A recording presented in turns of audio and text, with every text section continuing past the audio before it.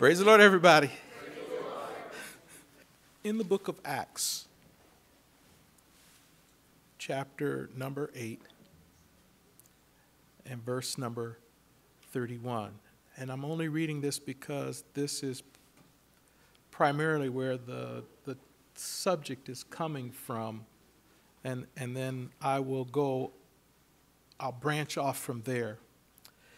In the book of Acts, chapter 8 and verse 31, it says, "And he said, 'How can I, except some man guide me?' And he desired Philip that he would come up and sit with him." Let me just stop right there. And I want to talk about this particular thing, "except some man guide me." And this goes directly against a lot of the things that are being taught today, especially on social media. God tells me, God speaks to me, God reveals to me. This is the trend that people are in today, and yet the Bible gives us demonstrations over and over and over that we cannot feed ourselves and that we need someone to guide us through the Word of God, or we're not going to get an understanding. I think I used this example before.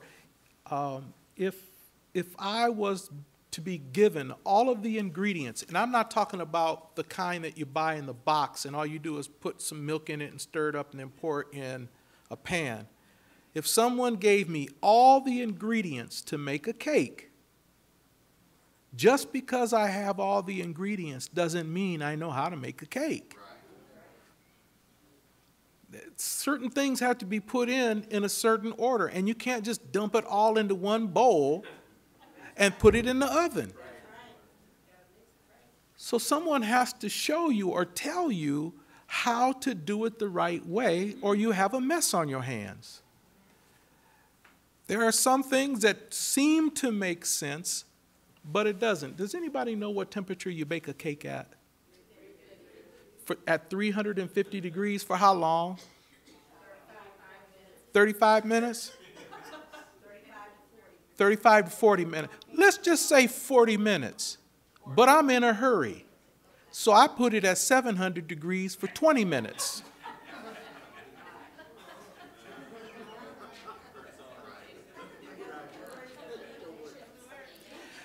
I mixed all the ingredients properly, exactly the way the instructions said. I just needed it done quicker. How about I need to make sure that I want it to be fresh and hot, so I put it at 150 degrees for 80 minutes, for an hour and 20 minutes. What am I going to have? Some dried out mess. It won't be a cake, though. Some things have to be done in a specific order, or you will have a mess on your hands. And what we see today is people that are trying to explain God's word without doing it in the proper order. Doesn't the Bible use the phrase rightly dividing the word of truth? You know what scripture I'm talking about? What's the first part of it? Study to show thyself approved unto God, a workman that, nope, that's not it. A workman that needeth not be ashamed, rightly dividing the word of truth. All right, well, if there's a right way to divide it, there's a wrong way too. Isn't that what that implies? If it says to do it the right way, then that means there has to be a wrong way. And yet society today is pushing I'm building my own personal relationship with God. I don't go to church. I don't go to organized religion. I just don't believe in that. I'm more spiritual, and I have a one-on-one personal relationship with the Lord. No, you don't. You have a personal relationship with your flesh, and you read the Bible. So we have to do it God's way. How can I understand what the Bible is about if someone doesn't guide me in it? So What is it about? Well, Jesus said this, St. John chapter 5, and starting at verse number 38. And we'll read through 40, 38 through 40. And ye have not this word, his word abiding in you, for whom he sent, ye believe not. So, who is Jesus talking to? He's talking to church people. He's not talking to the world. He's talking to the Pharisees and the Sadducees, the lawyers, the scribes. He's talking to the priest. He's talking to those who are supposed to know God, but they're fighting against him every step of the way. And he says, you don't have the word abiding in you. You can quote the scripture, but it's not living in you. If you had it living in you, then you would believe who God sent. And then he says, search the scriptures, for in them you think you have eternal life, but they are they which testify of me. And ye will not come to me that ye might have life. Search the scriptures. But how can you search if someone doesn't guide you in your search? That's how people get things mixed up. That's how they get things jumbled up. Because they look through the Bible, and because they see one word, and then they see that same word over here, they're like, oh, these two scriptures must go together. And sometimes nothing could be further from the truth. Do you know why there are some people who believe that the rapture will take place at the end of the tribulation? Do you know why there are some people who believe that the rapture will take place in the middle of the tribulation? Now, and I'm not making fun of anybody. There's a reason why. Because the word isn't being rightly divided. If you read Matthew chapter 24 and 25, it'll have you all mixed up if you don't know how to divide it right. And I heard I had a minister come to me one day and he was like, yeah, well, so-and-so hasn't happened yet because the moon hasn't turned to blood. I said, well, if you hear when that takes place, you've missed the rapture. Well, no, I haven't. No, because if you look in Matthew and he's going back through and just quoting the scripture and it's like, brother, you're taking that all out of context. Amen. Now, here's the thing. I didn't know the proper context at the time. I knew, though, what he was saying was wrong. I got it now. Amen. Hallelujah. So, you might think you know something. But Jesus says this, search the scriptures. There was no New Testament when he said that, was there? There was no New Testament written. The apostles hadn't received the Holy Ghost yet. Jesus is still here. He's teaching them. He's training them. He's preparing them. Search what scriptures? The Old Testament. Search those. And what are you supposed to find? You're supposed to find Jesus in the Old Testament. It's all leading up to something. It's all bringing us to something. They were looking for a king. They were looking for someone to come in and deliver them. At this point in time in Israel's history, they were so lost and confused and demoralized. They were under the rule of other empires, other kings, other governments. They scattered all over. They're in Israel, but they don't have any control. They have to obey what the Romans tell them. It was a very sad thing. So they're looking for a Messiah. They're looking for a king to come and establish a kingdom so that they can be in charge. They were just tired of it. I don't fault them for that. I don't criticize them because they were tired of being under the rule of someone else. But if you're going to search the scriptures, It's important for you to know what it's saying. They were talking to the king. They were talking to the King of Kings and didn't even know it. Do you know when it says that the word of the Lord came to Zacharias when he was in the temple and he was ministering, and an angel of the Lord come to him and told him that he was going to have a son, and Zachariah doubted. And so the angel, he needed some evidence. He said, okay, well, here's the proof. You won't speak until the child is born. And when he's born, you name him John. Now, why would the angel of the Lord come to Zechariah and not the high priest? I'll tell you why. Because the high priest wasn't right. So God went to somebody else and used somebody. He should have been able. All right, let's look at John the Baptist. You got John the Baptist in the wilderness. He is baptizing people. Why is John baptizing people and not the Pharisees and the Sadducees? Why aren't they baptizing people? Because God couldn't use them. They were so in their own heads, their own mind. I know what I'm talking about. And when you get to that point, what can God tell you?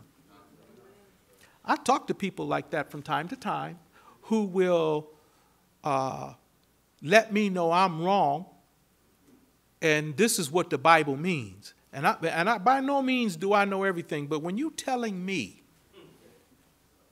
that, you know, people, there are many ways for us to get to heaven, and really all the Bible's looking for, the Bible is teaching us to all just love Jesus. I'm like, well, it's a little more than that. No, see, that's how people get on me. Oh, okay, I'm through. You're not interested in hearing anything anyway. You're interested in trying to persuade me that you're right. And if you have to persuade somebody that you're right, more than likely, you're wrong. Unfortunately, it's backwards today.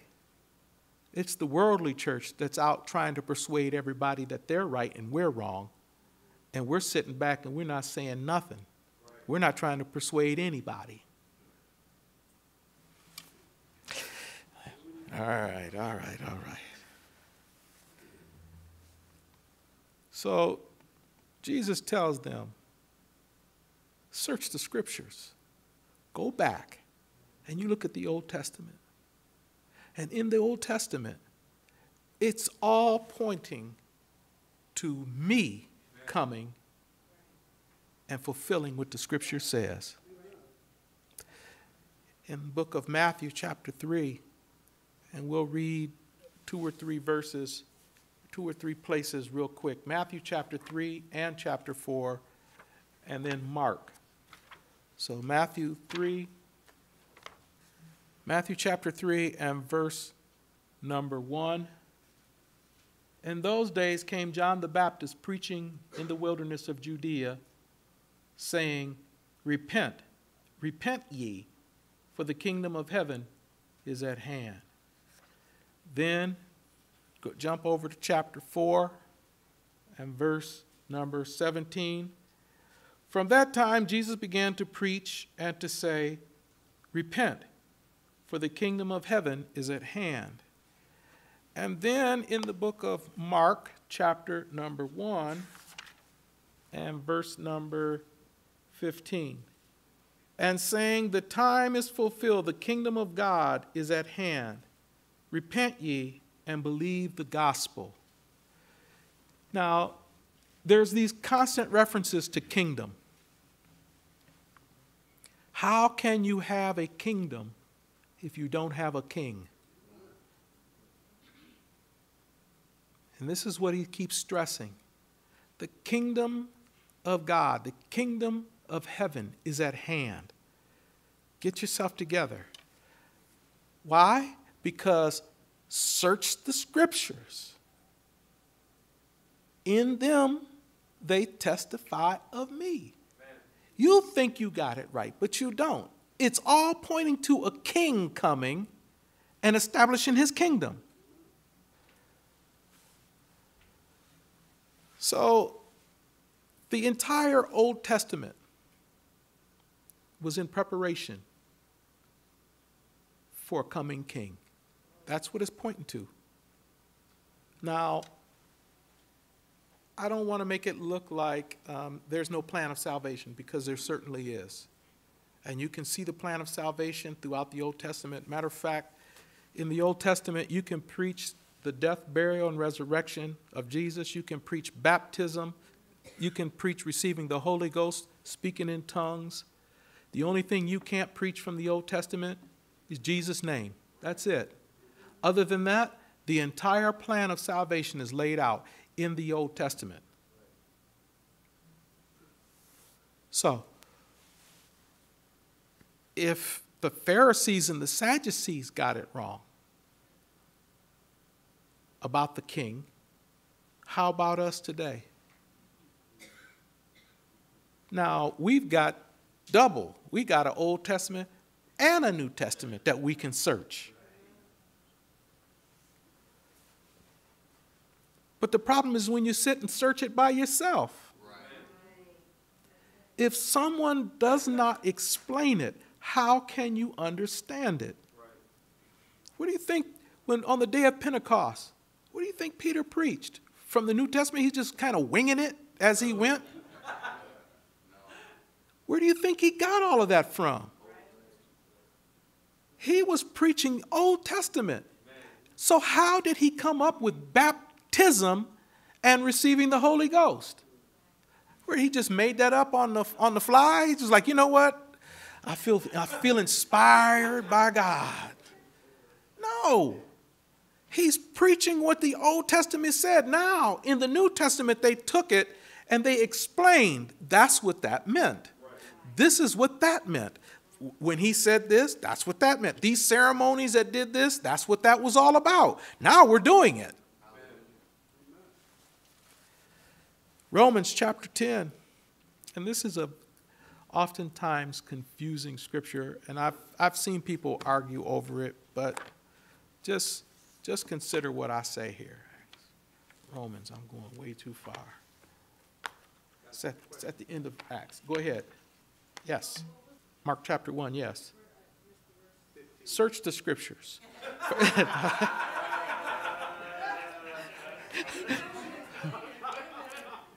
15.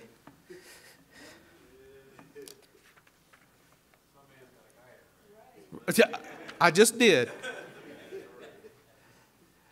Where did I say? Romans? Romans chapter 10.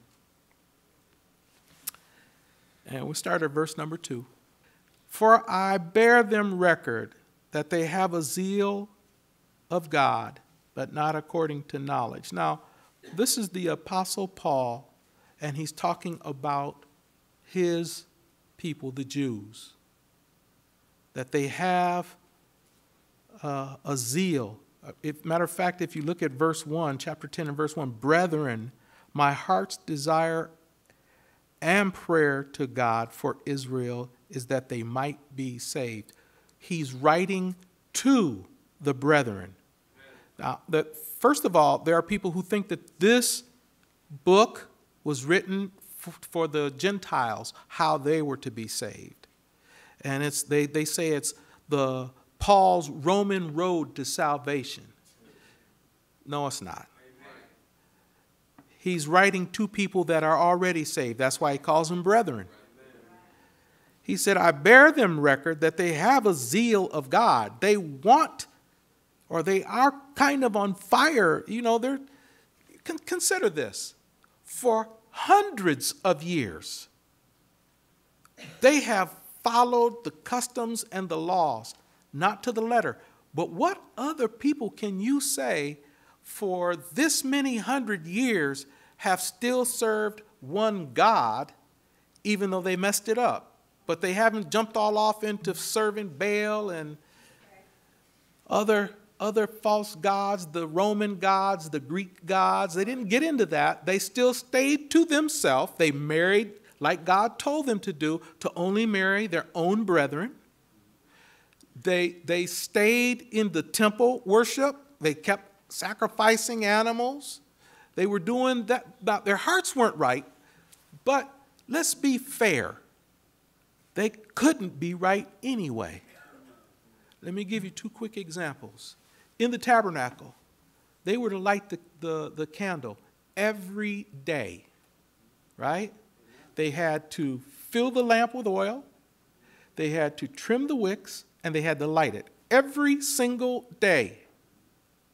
But how about the Sabbath? It says that thou shalt not kindle fire on the Sabbath. So how could they be right? All right, let me give you one more example. Every male child that's born on the 8th day, they were to be circumcised, right? But what happened if the 8th day was the Sabbath? Don't be circumcised on the 8th day, you're cut off, period. So are you saying that God had the system set up to where they had to be cut off? If your 8th day fell on the Sabbath, you just cut off from your people? No, it didn't. But how could they observe everything that God had, what he asked of them, and yet some of it made them contradict the law? So in all fairness, no matter how well they followed it, they still couldn't be obedient to it. And God did that on purpose. He wanted them to know that you think you're right, but you can't be right. You think you're holy, but you're not holy. And how do I know? Because the law says to do thus and so, and I can't be obedient to it. So there was a purpose behind what God did. They had a zeal of God, but it wasn't according to knowledge. You know why? Because they wouldn't let anybody teach them. And we see the same thing today. There are people who have a zeal of God, but it's not according to knowledge. They do all kind of crazy things and think that makes them right with God. I don't know if you've noticed these crosses that are on the trees around here. You're driving out of the village, you see these little yellow crosses that are they're reflective, and somebody put them up on the tree. I know who did it, but what does that got to do with being saved and winning people to Christ? I see signs that say, Jesus is coming soon. John 3:16. Who does that help? They have a zeal. They want to do something, but not according to knowledge. If you want to be right, then you got to be holy. If you want to help somebody else be right, help them be holy. Help them. Because nobody's getting to heaven that's not holy. Follow peace with all men and holiness, without which no man shall see the Lord. Or how about this? Blessed and holy is he that hath part in the first resurrection. You're not getting to heaven unholy. I don't care how much somebody loves you. I don't care how many preachers get up and put you in heaven. You are not getting there unless you've been holy. So you can have a zeal. You can be on fire for God and be all wrong. There was a man, in one of our councils that we were having here, I think it was in Michigan. I'm not completely sure on that. Came in, and Bishop Paddock was teaching a Bible class. And he stood up while Bishop Paddock was teaching. He stood up and said, "The Lord gave me a word. The time is coming when men are going to be able to marry men, and women are going to be able to marry women." And Bishop Paddock said, "Brother, you are out of order. I've got the message for today." Now, was he wrong? But the way he went about it was, you don't come in and cause confusion and disruption. And God doesn't tell you to do that.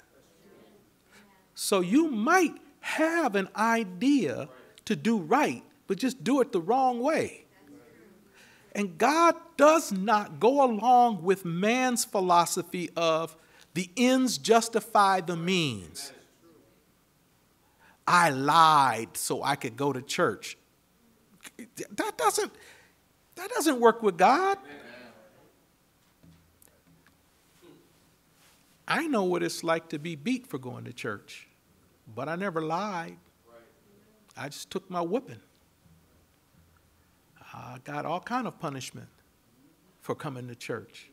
I never lied, never said, oh, I didn't go. Did you go to church?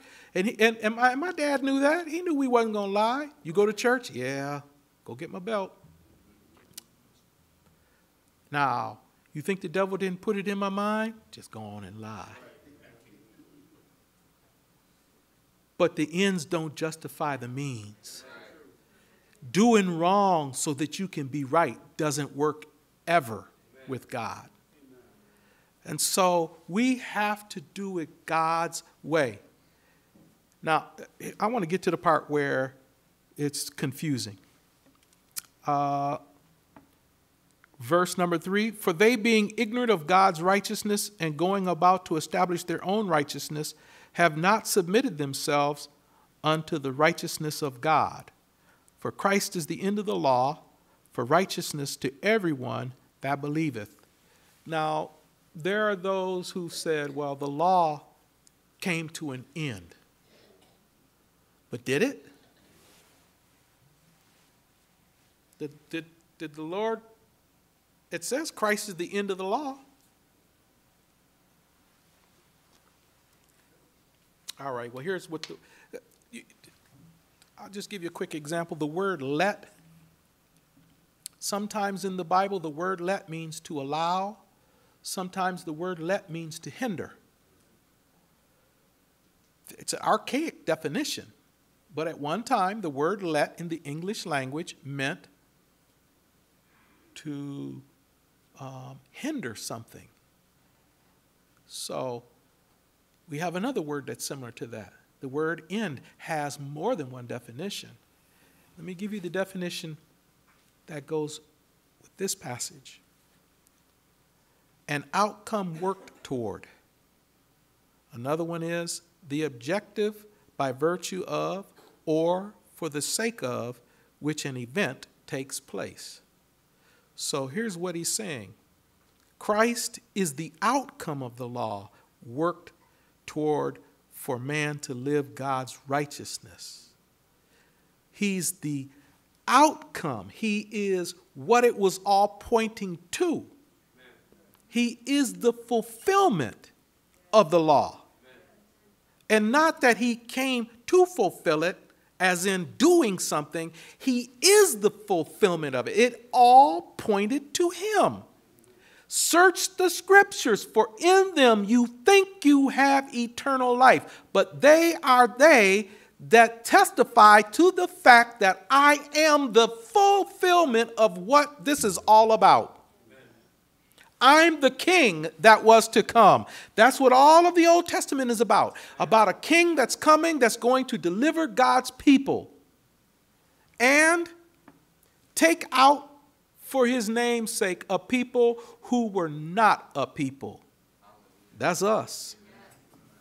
We were nobodies.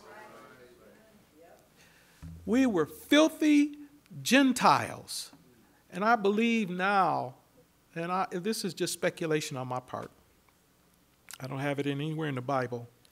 I believe now that in the rapture, there will be more Gentiles than Jews, than Israel.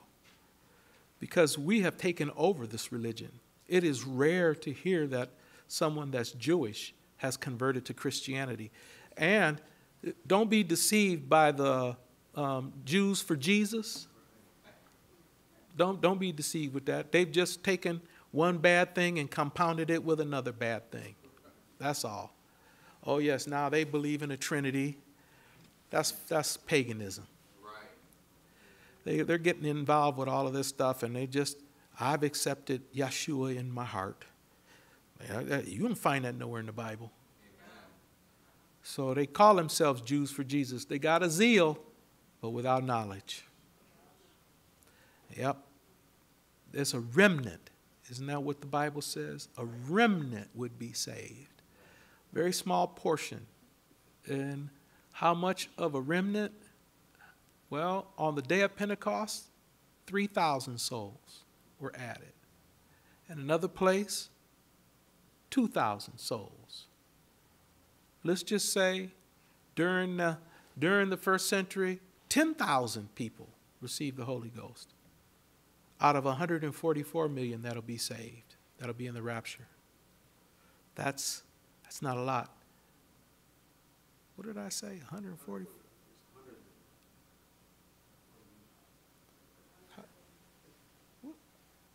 What in the world? That's not right. It's 10,000 times 10,000, 100 million. I don't know where I got 144 million from. 100 million. It'll be 100 million. 10,000 times 10,000. That's who was around the throne. It's in the book of Daniel and in the book of Revelation. The thousands of thousands is the angels. And how much is 1,000 thousands? Well, that's the reason why the Bible says an innumerable company of angels, because that's not, you can't calculate thousands of thousands, but you can calculate 10,000 times 10,000. So the world has it backwards. They think there's 100 million angels and there's going to be an innumerable company of saints in heaven. No. No. He's specific about it. But if you wrongly divide it, and some folks get an attitude about it. They don't like the idea that you can number that because they want everybody to be right with God. I get challenged every now and then over this. I don't think that that's what the scripture means. Okay. I don't even argue with folks no more. Speaking of which, my wife said I said something and I need to correct it. I don't remember saying it, but she said, last week you said in Bible class, you don't care about the saints. I said, no, I didn't. She said, yes, you did. Well, I'm like, well, all right. If I said that, it was like the 144 million. I misspoke. I didn't mean that. I do care about the saints. I said, what I think I said was, I'm not chasing behind nobody. I'm not trying to spy on folks and make sure that they're living right. That's up to them. I'm trying to make sure I'm living right. But I worry about the saints. I do. I want everybody to be right. So, Jesus is the end of the law. Not that the law came to a stop. He simply is the fulfillment of it. Now, we have that in us. Don't we have the Holy Ghost in us? Amen. Unless there's a God and a Son and a Holy Ghost, we have Jesus in us. Amen. So we have the fulfillment of the law inside of us. We don't have to go back now and start reading through the Old Testament, try and figure out what it was that God wanted. We've got it in us now.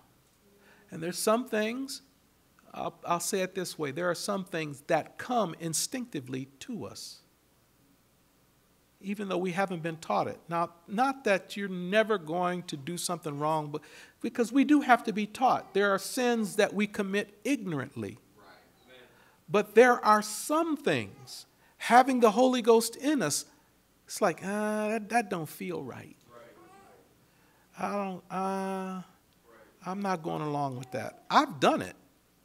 I've done it many times. And just like, that just didn't feel right. And I'm telling another pastor about it. And it's like, so-and-so said this. And it was like, man, that just didn't feel right. And it's like, no, it's not right. Because the Bible says, and take me right to a scripture. I didn't know.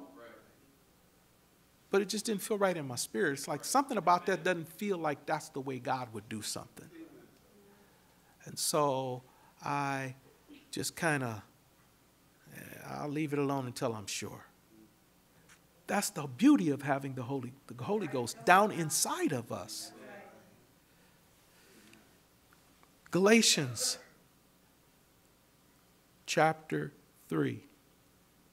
Paul kind of deals with this a little bit further from a different perspective in verse number 23. But before faith came, we were kept under the law, shut up unto the faith which should afterwards be revealed. So there's this comparison that he's drawing between faith and the law. The law had me bound, but faith has set me free. And I'm not quoting scripture with that. Faith, I'm saved by faith. Saved by grace through faith. Without faith, I can't be saved. Amen. But with the law, I'm kept under bondage. Amen. Wherefore the law was our schoolmaster to bring us unto Christ, that we might be justified by faith. So, faith, the law was only an instructor. Have you ever seen professional college students? I have. I know one who has 3 PhDs, and it's not from Southwestern Michigan College.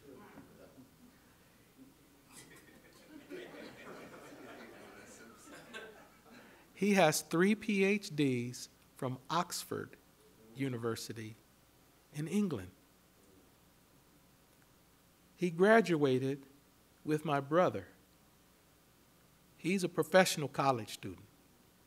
I asked him, why 3 PhDs? I mean, I love college. I just love it. I go, okay.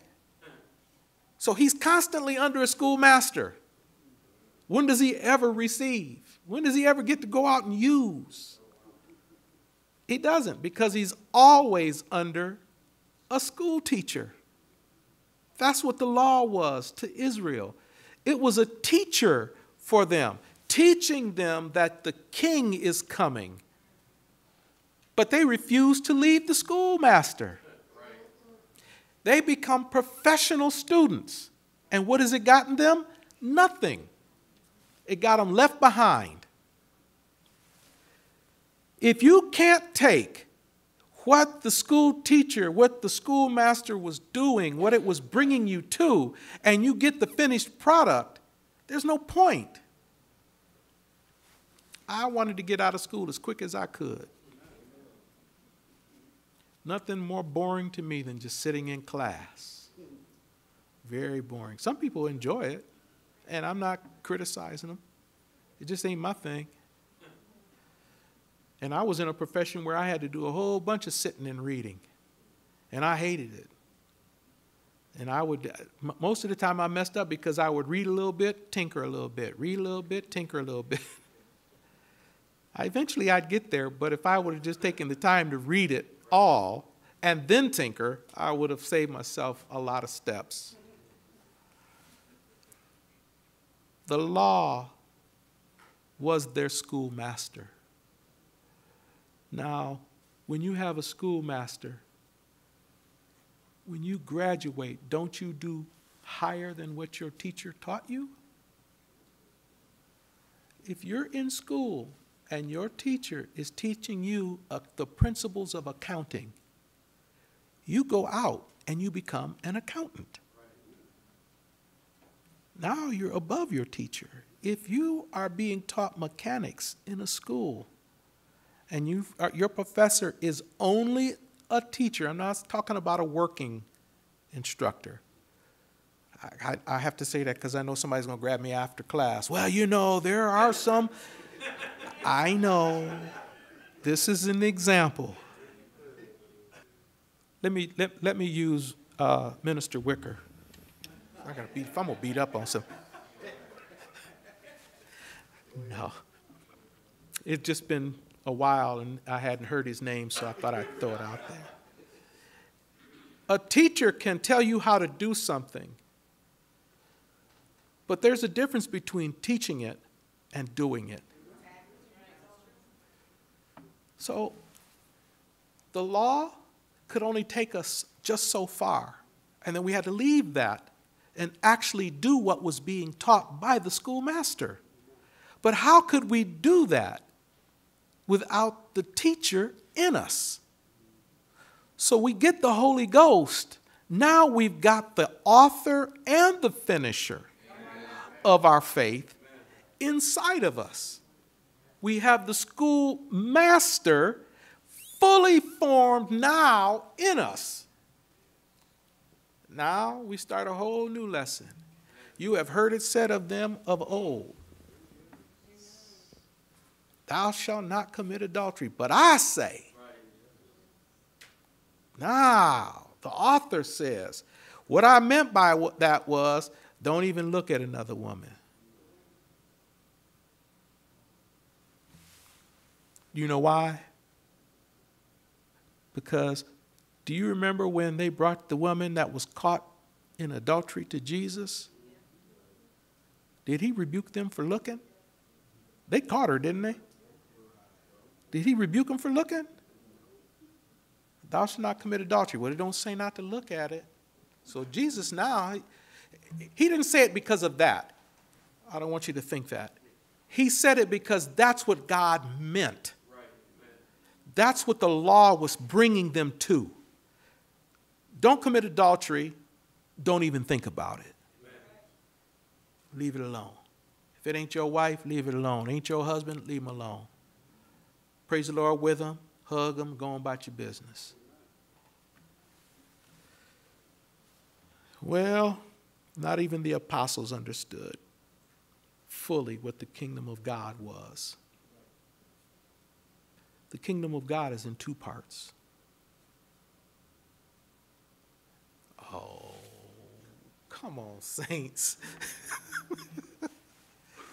St. John chapter 3. I'll show you. Only Minister Wicker was shaking his head yes. I got no back. See, you see how they forsook me that quick? St. John 3:3, and Jesus answered and said unto him, verily, verily, I say unto thee, except a man be born again, he cannot see the kingdom of God. Nicodemus saith unto him, how can a man be born when he is old? Can he enter the second time into his mother's womb and be born? Jesus answered, verily, verily, I say unto thee, except a man be born of water and of spirit, he cannot enter into the kingdom of God. So, is that what we've done? Thank you. Got one amen, a couple of nods and a yes.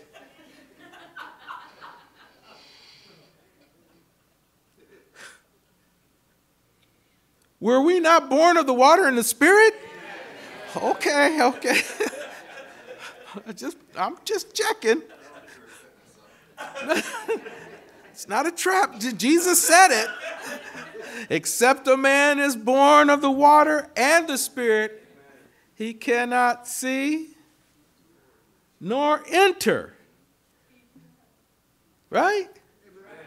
All right. Yes, ma'am. Oh, amen. I had to slow it down a little. We have to be born of the water and the Spirit. Are we there right now? Are we in the kingdom of God right now? Because the kingdom of God is what? It's not meat and drink.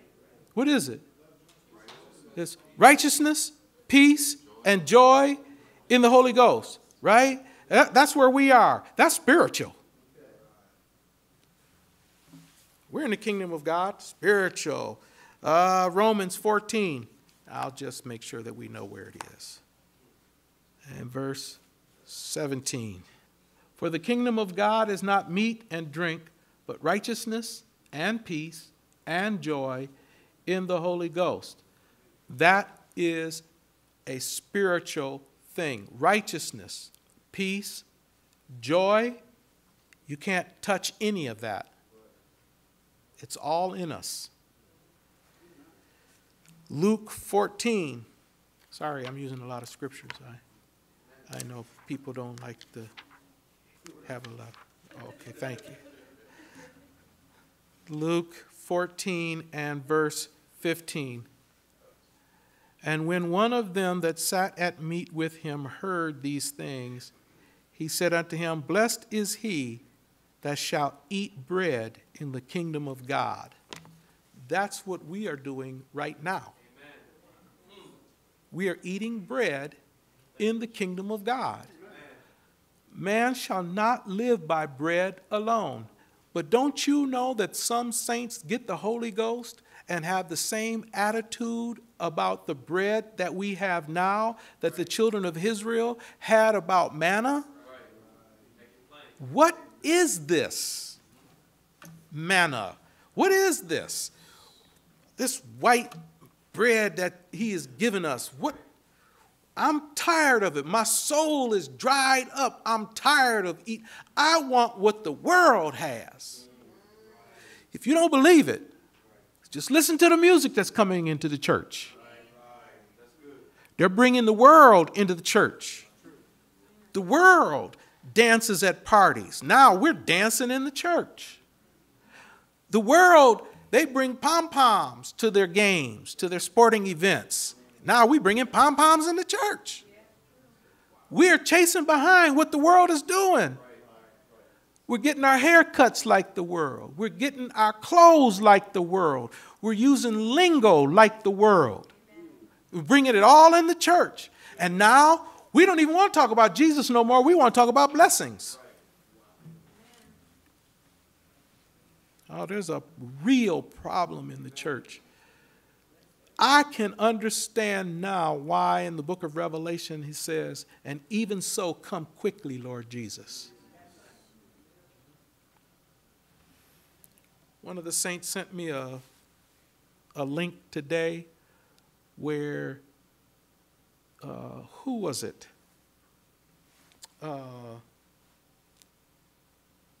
Some of these, is it Harvard? What? Anna, I'm telling on you. That link you sent to me, where were they from? Harvard? Harvard Medical are saying that a child can decide whether they're LGBTQIA plus as a baby. And the lady said they can't walk, they can't talk, can't crawl, they can't, I'm adding now, they can't feed themselves.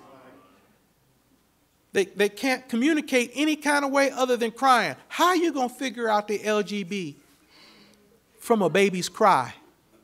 And these are intelligent people. Harvard Medical? We have lost our minds. It's like, Lord, you got to come quick because the world is getting crazy. And I'm going to be honest about it. I'm tired of it. I'm tired of seeing all the foolishness going on. And you know where it's ending up? In the church. I was in Indianapolis driving down Allisonville Road. One of the churches got a rainbow on their sign.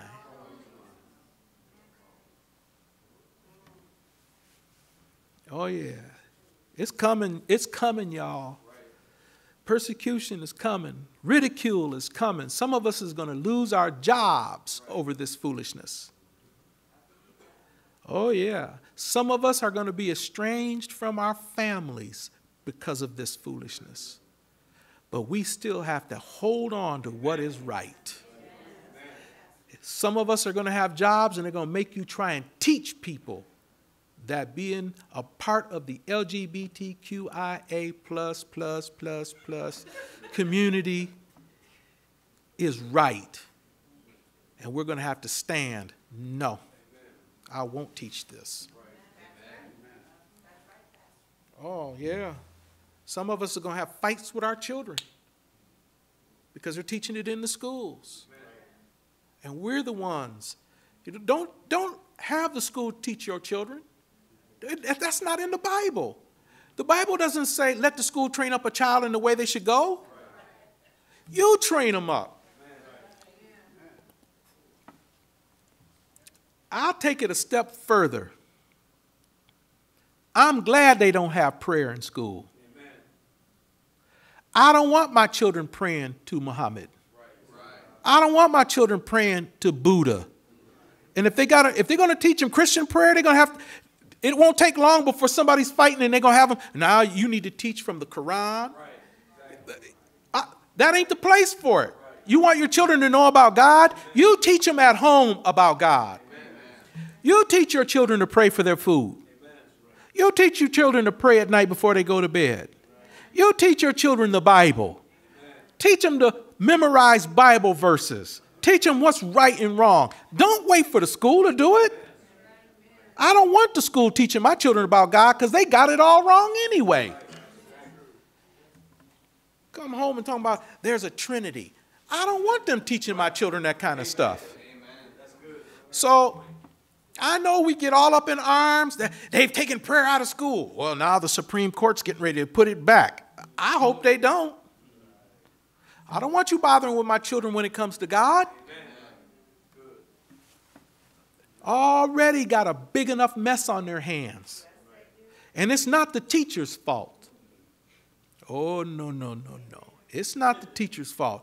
They're following the instructions that's handed down from the uppers, the ones that ain't in the classroom dealing with these bad kids. Amen. Now, see, y'all got me all fired up. Now I'm mad. We are eating bread in the kingdom right now. But there's another part. St. John chapter 18. I'm about to work my way out of this, Minister Wicker. Thank you for supporting me in the time of my need. Amen. St. John 18 and verse number 36. Jesus answered, my kingdom is not of this world. If my kingdom were of this world, then would my servants fight that I should not be delivered to the Jews. But now is my kingdom not from hence. If it's not here, where is it? Well, it's somewhere else then, isn't it? My kingdom is not of this world. I got a different kingdom. He's got a physical kingdom. And we get to go to it. Matthew 20 and 20 through 23. Then came to him the mother of Zebedee's children with her sons, worshiping him and desiring a certain thing of him. And he said unto her, what wilt thou? She said unto him, grant that these my two sons may sit the one on the right hand and the other on the left in thy kingdom. But Jesus answered and said, ye know not what ye ask. Are ye able to drink the cup that I shall drink of, and to be baptized with the baptism that I am baptized with? They said unto him, we are able. Ooh. Right.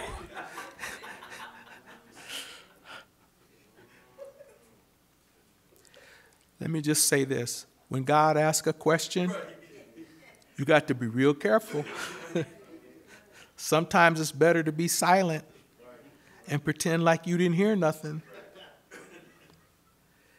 Then he said unto them, ye shall drink indeed of my cup. What cup is he talking about? So, the cup of suffering. And be baptized with the baptism that I am baptized with. What baptism is he talking about? Talking about water? No, fire. But to sit on my right hand and on my left is not mine to give, but it shall be given to them for whom it is prepared of my Father. Where is Jesus right now? Back in heaven. So if we're going to sit on his right hand and his left, that means that there's got to be a physical kingdom that he's going to set up too. Please don't come back and say, well, you know, God is everywhere. He doesn't have a right hand or a left hand. Don't. I know that, saints. You see, I get beat up after church. Pastor, I know you said. I get beat up all the time. Amen. I'm not complaining about it. I pretty, if I'm teaching it, then I'm pretty sure of it. Amen. So he's not talking about the kingdom of God here where it's righteousness, peace, and joy in the Holy Ghost. We're not going to be on the right and left of God right now. Right now, we're trying to be holy. We're living as holy as we know how to be. Then in Luke chapter 13 and verse 28 through, 13, 28 and 29. There shall be weeping and gnashing of teeth when ye shall see Abraham and Isaac and Jacob and all the prophets in the kingdom of God, and ye yourselves thrust out. That's not right now. We're not seeing Abraham, Isaac, and Jacob. Well, maybe. We do see prophets. False prophets, yeah, false, you're right. False prophets. And behold, or they shall come from the east and from the west and from the north and from the south and shall sit down in the kingdom of God. That's a place. This is not talking about righteousness, peace, and joy in the Holy Ghost. This is talking about some place. And then if you just jump to chapter 21 here in Luke and verse 29, 29 through 31. 21, verse 29. And he spake to them a parable. Behold, the fig tree and all trees. When they now shoot forth, ye see and know of your own selves that summer is now nigh at hand. So likewise, ye, when ye see these things come to pass, know ye that the kingdom of God is nigh at hand. We seeing it. We are seeing it right now. All of the things that he said would take place is coming to pass. The prophecies about the way the world would be in the last days, all of that is coming to pass. But how can you know these things unless someone guides you? You can't. Amen? Don't fall into the trap that the world is falling into. They've got YouTube for their pastor. Now, here's the beauty of YouTube. You can be on there and be preaching the truth. Do you know how hard it is to find truth? Just look up apostolic and listen to the foolishness that's going on. They're all trying to get as many people to follow them as possible. So some of them are saying some crazy stuff, just trying to get likes, just trying to get followers and subscriptions or subscribers. Just trying to do that. Craziness. We have been given by God what we need. We have. And I'm not against preachers on YouTube. I listen to some, but I listen to ones I know are preaching the truth. Amen. Now, teaching the truth. Amen. Sometimes I throw Faith of the Apostles on over in Paw Paw, and I listen to them. Sometimes I throw Bishop Rader Johnson on. Sometimes District Elder Richardson, I throw him on. Sometimes Timothy Johnson, Bishop Timothy Johnson from, I don't even know where he's from, somewhere down, Alabama, yeah, somewhere in Alabama. I don't, Montgomery, Alabama. I'm selective. Amen. But so many people are preaching on Instagram where they get 30 seconds or 60 seconds or 2 minutes. You can't feed somebody in 2 minutes. They're doing the shorts, the video shorts. I know there's more than Instagram that has the shorts. TikTok, Instagram, TikTok, Facebook, they have shorts. YouTube has shorts. And they're trying to feed people and teach them the Word of God in 2 or 3 minutes or less. You can't get to praise God good enough in 2 or 3 minutes. And you're trying to tell somebody how to be saved in that length of time. And they strong too, talking real strong. Somebody sent me actually my wife sent me a video clip of somebody talking. Girl looked like she was crazy, like she had lost her mind. I'll be honest, she looked like she was filled with the devil talking about God. But she wasn't talking about my God. She's talking about a different God altogether. I don't know who her God is. But you know, just because they say Jesus, the Apostle Paul said, if any man preach another Jesus. Some people talking about Jesus, but not the kind of Jesus I'm serving. They're not talking about the Jesus that's in me. I can just listen to some of that and hear the foolishness like, oh, Lord, this is bad. And you know, sometimes the saints fall for it because it sounds good. Amen. Don't let them kind of people guide you. Any questions? Yes, ma'am. Revelation 21 or 22. Yep, she said the last chapter, last verse. Doesn't that kind of warn against that? 22:19. I went to 19 and like what? 22:19. Her question is where it says, and if any man shall take away from the words of the book of this prophecy, God shall take away his part out of the book of life and out of the holy city and from the things which are written in this book. Well, that is quite literally talking about the book of Revelation. But there are warnings throughout the entire Bible about false prophets. In the book of Jeremiah, he is hard on false pastors, false prophets, priests that are not doing right. So throughout the Bible, there are all kinds of things.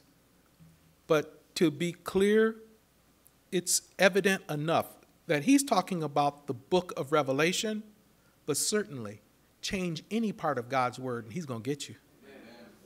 Oh, yeah, he'll take your name out the book of life. Actually, your name wasn't in there. He already knew. Every name that's going to be, I know we think that he's sitting in heaven with a pencil, writing names down. Every time somebody gets the Holy Ghost, there's a new name written down in glory. No, he already saw.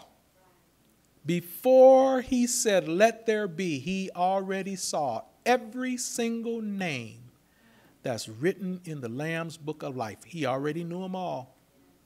Now, the question is, and the question we should be asking is, Lord, is my name written in there? You might get the Holy Ghost, but that don't mean your name's written in the Lamb's book of life. Because there's going to be some folks with the Holy Ghost going to miss the rapture.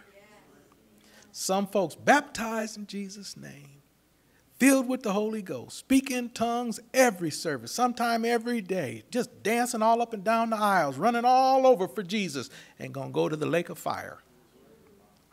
Because that's not what he asked for. He said, be ye holy. even as your Father which is in heaven is holy. Be holy. And then he came and lived the perfect example of what holy was like. Just in case you didn't think you could do it, I'll do it first, then require it from you. Anything else? Stand on your feet.